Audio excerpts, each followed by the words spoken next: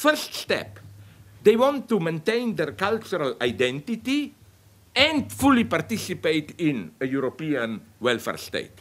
I claim for theoretical reasons this doesn't work. That's where I don't believe in multiculturalism. Not in the sense because our culture is higher and so on.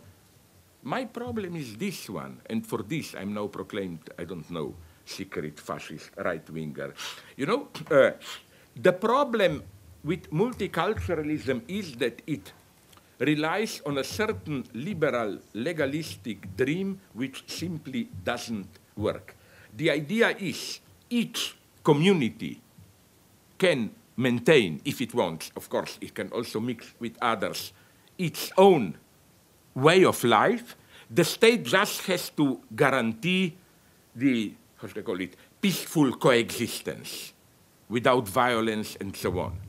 I claim this absolutely doesn't and cannot work for the simple reason that every cultural identity is never just about yourself, of ourselves. It involves the notion of how you relate to others, plus there is another mega problem. Every culture has its own inherent antagonisms, conflicts, and so on. For example, my good friend Udi Aloni, who is sometimes even more crazy than you or me, which is quite an achievement then, he told me a wonderful story. There is a Palestinian rapper, I forgot his name, I'm sorry, who recently visited United States, and about a year ago, I think, he gave a concert at UCLA. And you know what happened there? And one of his songs was against honor killings. He also protests, of course, Zionist oppression, blah, blah. But he was immediately attacked there by some fanatical anti-Zionists, but wrong ones, I think, that why do you mention this? Don't you know that this serves the purposes of Zionism and so on? Basically, they accused him of being Zionist spy, slave, or whatever. And he gave a wonderful, dignified answer to this, of course, wealthy student. He said that the difference between you and me is that you study in one of the richest universities in the world, and you talk in this way to guarantee your career, to become popular with your wealthy pseudo-radical professors, in English, while I, in my country, sing in Hebrew and Arab to help women who really suffer there. And so you see this hypocrisy. Instead of being glad, we don't have to patronize the Palestinians. We just have to join their own struggle. And they are not so marginal. It's a whole still minority, but a very strong movement on the West Bank, which says, okay, anti-Zionist struggle, but at the same time, my God, we have many problems of our own, like honor killings and so on. And to give you an example, they even have wonderful sense of humor. They absolutely don't fit this ridiculous idea of, you know, fanatical Palestinians. Like, I'm sure if you know this story, it's not a dirty one.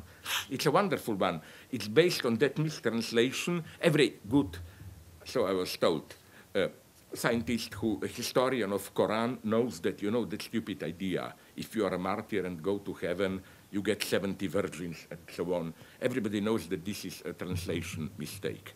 The term used in Quran designates the top quality white grape raisins.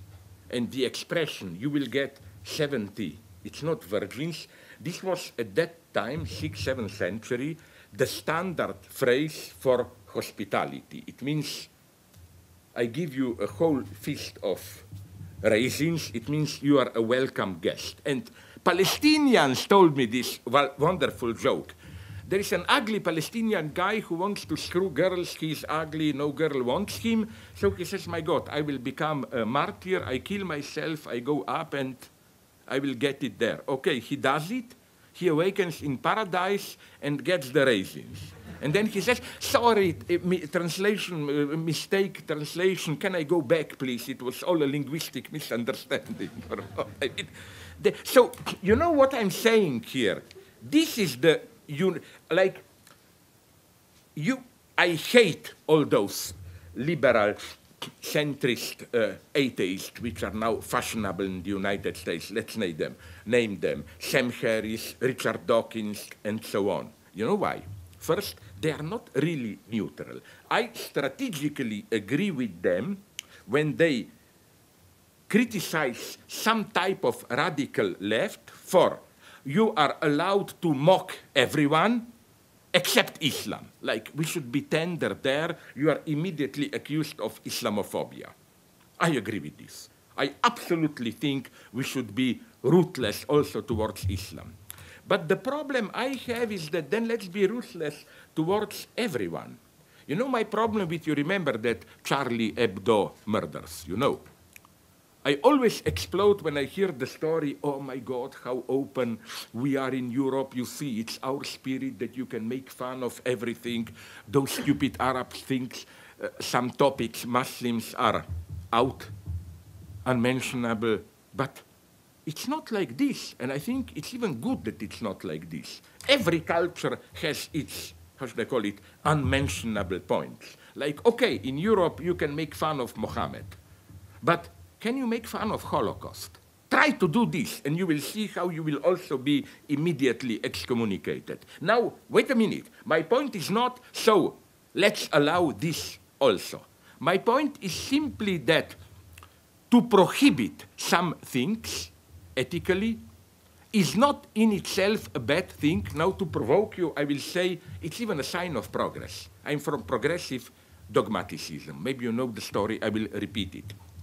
Would you really like to live in a society where you would have to argue like Habermasians, rational argumentation, why women should not be raped, you know?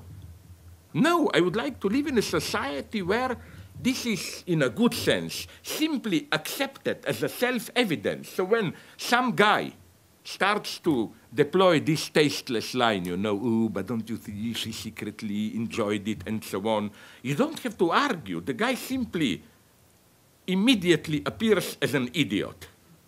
You know, in this sense, I claim the first thing to accept is that, of course, it's not the same. I'm not saying our taboos are the same as their taboos. I'm just saying the first clear point. Every culture has its taboos. Don't have any illusions here. At certain level, we are more tolerant, but things are much more ambiguous. Let me tell you a story. This time, I think I don't repeat myself, at least not here. I used this yesterday in Brown, Providence, but not here. You remember when some 3-4 years ago, when he was still president, Ahmadinejad, while he was at UN, visited Colombia, and there was a big public debate there. Now, I don't know if this is true, but I spoke with 2 Iranian friends of mine who told me something very interesting. What? They were there, and they told me, and again, they were not friends, no friends of Ahmadinejad. My God, they were emigrants escaping Islamic revolution. But they said that the translation was totally misleading, namely, as you could have expected. Some guy provocatively asked Ahmadinejad, how about homosexuals? How do you deal with them in Iran? And Ahmadinejad's reply was translated as, we don't have these problems, there are no homosexuals in Iran. Then, of course, everyone laughed and so on. But my friend told me, no, he gave effectively a much more refined answer. Something like, we deal with this in a totally different way than you. We don't talk about it and allow you to do it discreetly. And my friend told me that basically the implicit reference, because Ahmadinejad was an idiot, but he knew, you know, for them it's also the sacred book, the Old Testament.